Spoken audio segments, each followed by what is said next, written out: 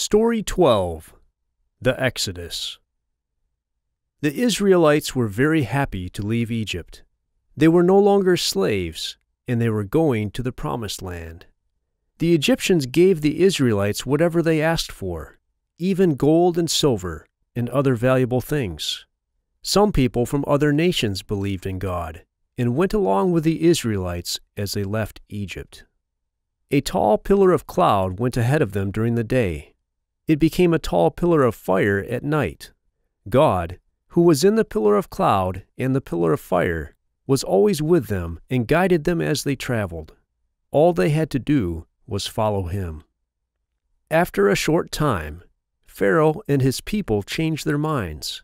They wanted to make the Israelites their slaves again, so they chased after the Israelites.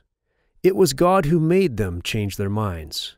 He did this because he wanted everyone to know that he, Yahweh, is more powerful than Pharaoh and all the gods of the Egyptians. When the Israelites saw the Egyptian army coming, they realized they were trapped between Pharaoh's army and the Red Sea. They were very afraid and cried out, "Why did we leave Egypt? We are going to die." Moses told the Israelites, "Stop being afraid. God will fight for you today and save you."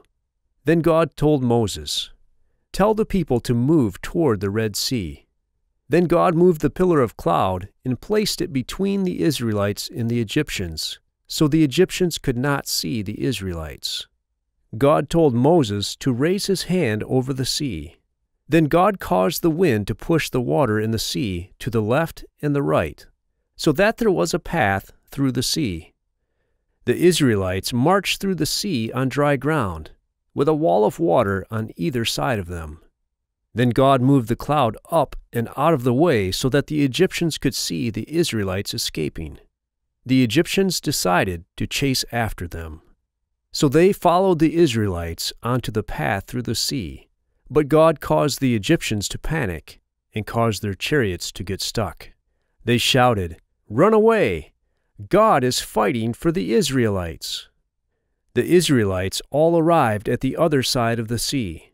Then God told Moses to stretch out his hand again over the water.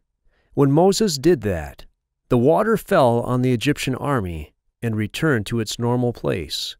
The whole Egyptian army drowned. When the Israelites saw that the Egyptians were dead, they trusted in God. They believed that Moses was a prophet of God.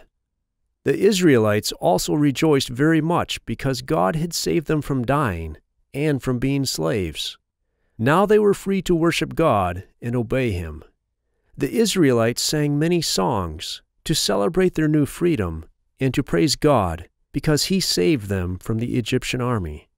God commanded the Israelites to celebrate a festival every year in order to remember how God had defeated the Egyptians and freed them from being slaves.